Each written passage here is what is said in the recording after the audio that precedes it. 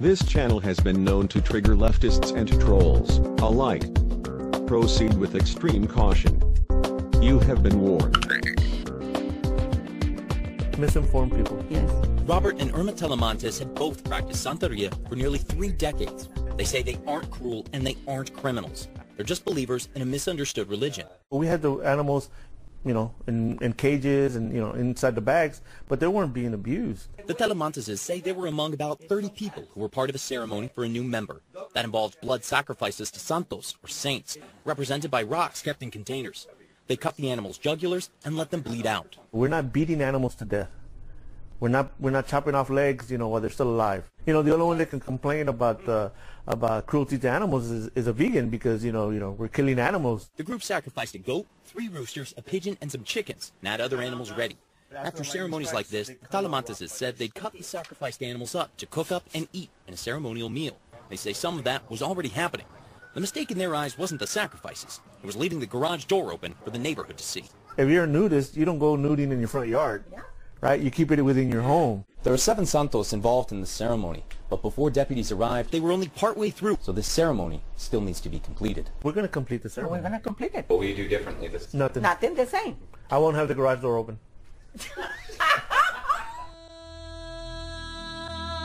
Breaking news, nigga. Some breaking news. Facts don't care about your feelings. There's something wrong with the black man's mind. There's something wrong with his mind. Nigga, please. Oh, hell no. Fight their asses. Well, tragedy prevented. An Antioch man is in federal custody after lying while trying to buy a gun at Walmart, according to police. Now, right now, he is undergoing a mental evaluation after prosecutors found out that he researched ISIS propaganda and mass shootings online. Fox 17 News' Nikki Janowitz tonight with the story. I'm shocked by this. I'm really shocked. Kari Malik Whitehead in federal custody tonight after trying to buy a gun at the Laverne Walmart last month. The 26-year-old reportedly asked employees to see a semi-automatic rifle that could hold a lot of bullets. A big concern because Whitehead got committed late last year after family members told police he researched mass shootings in ISIS online, converted to Islam, and may be radicalized. Those living near his family's Antioch home had no idea. And I was thinking because he has this problem with his mental, he has probably violated something, but talking of ISIS, this is too big for me. Whitehead never got his hands on that gun. He was denied the sale following a background check. On Friday, the ATF arrested him for handing clerks a form saying he was never committed to a mental institution, a lie and a federal offense. It's good that they catch him, and I would say that the law enforcement did a good thing to, follow up with him, and they were able to get him before he get a gun, because actually nobody knew what he was going to do with it. His family would not speak with Fox 17 News on camera, but says Whitehead is schizophrenic and very paranoid. And again, Whitehead is in federal custody tonight. If convicted, he faces up to 10 years in prison and a $250,000 fine. Reporting live outside the ATF headquarters in Brentwood tonight, I'm Nikki Janowitz for Fox 17 News. Another accused of killing her 2 young sons is due in court later on today. She's facing murder charges in their deaths. Channel 2's Audrey Washington is live right now at the Fulton County Jail. Audrey, she's accused of showing the gruesome scene to the father on a video call. Fred, and the details coming out of this case are truly disturbing. 2 young boys found dead, the mother accused of murder. Now the mother's family tells us she has a history of mental illness. The discovery was made late Friday night. That's when the mother, Lamora Williams, told police she left her kids in her Southwest Atlanta apartment with a relative at around noon and returned home late in the evening to find the 1- and 2-year-old dead. But police say that's not true. We're told Williams called 2 people that night, including the boy's father.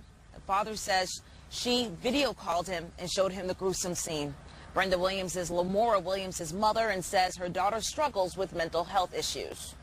I just came from the jailhouse to let them know to put her on suicide watch because she's going to kill herself. When I seen my kid, how I seen my kid, that's when I knew what was going on.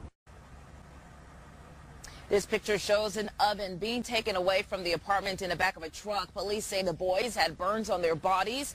We expect to learn new details about the case in court today. Meanwhile, the father told us his surviving son, a 3-year-old, saw his mother allegedly kill his brothers. Now, Williams, again, is due here in court later on today. We will be inside court, and we'll bring you all the details as we receive them.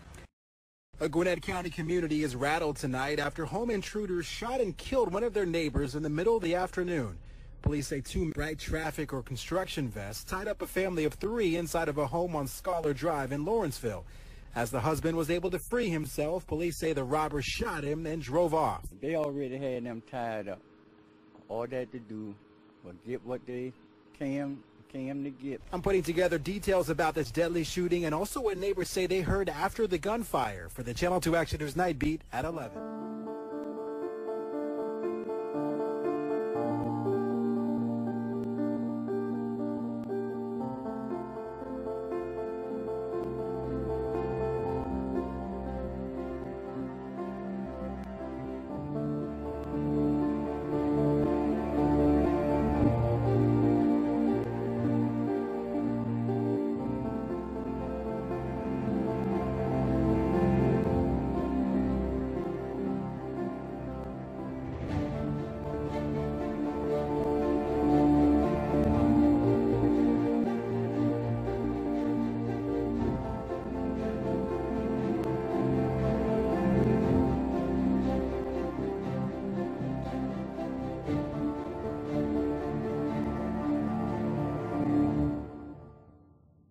Also developing here at 10 o'clock, reports a former Miami Dolphin has been charged after a troubling post on social media. Sports director Steve Shapiro is here with this. Steve? Former Dolphin Jonathan Martin of Bullygate fame was finally charged today in L.A. County for making criminal threats.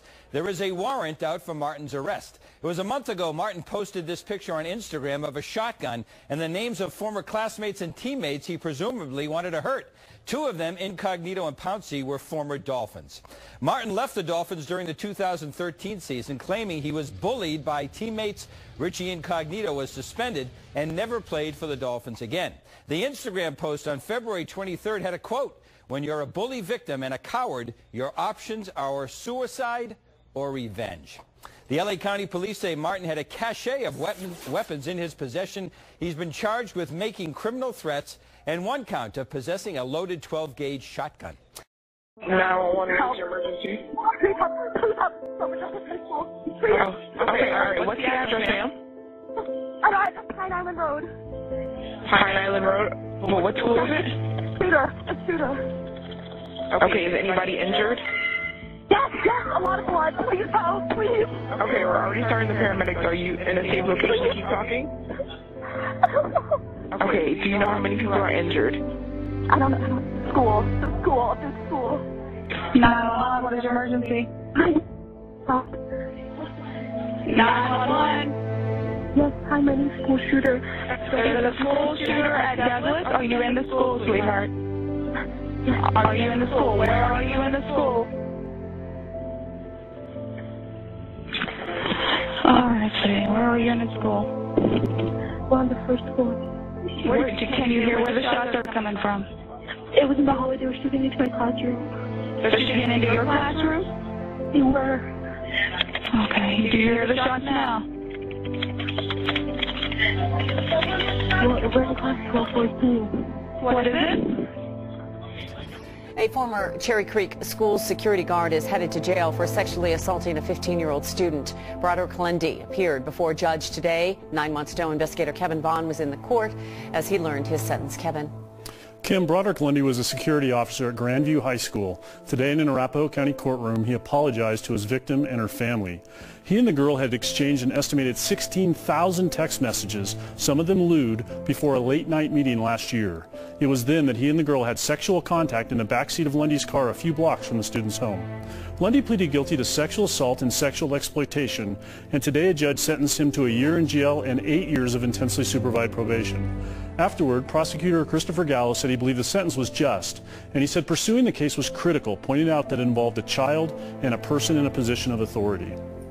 It's the most important thing in the world to encourage children to know that they're safe, to know that they'll be listened to know that they won't be ridiculed, to know that they won't be thought of as liars or things like that, and to be made safe. Lundy will spend the rest of his life as a convicted felon, and he'll have to register as a sex offender and undergo treatment. The judge gave him until tomorrow to report to the jail. Okay, and this sentence comes after a plea agreement, so how much time could he have faced? Kim, that agreement called for anywhere from 1 to 2 years behind bars. In going to the lower end of that range, the judge pointed to the fact that Lundy has a strong family support system, that he has no criminal record, and that he had served in the military. Okay, and as you mentioned, he will be registered for the rest of his life as a sex offender. Okay, thank you.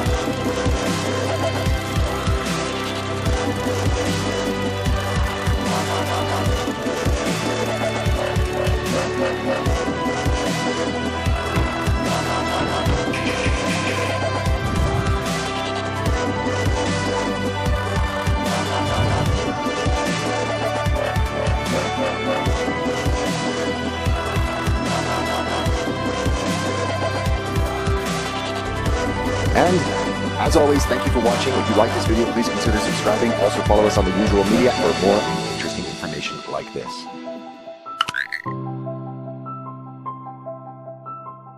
Channel moderators are Jer Shax and Michael Thomas. Thanks for your diligence and dedication.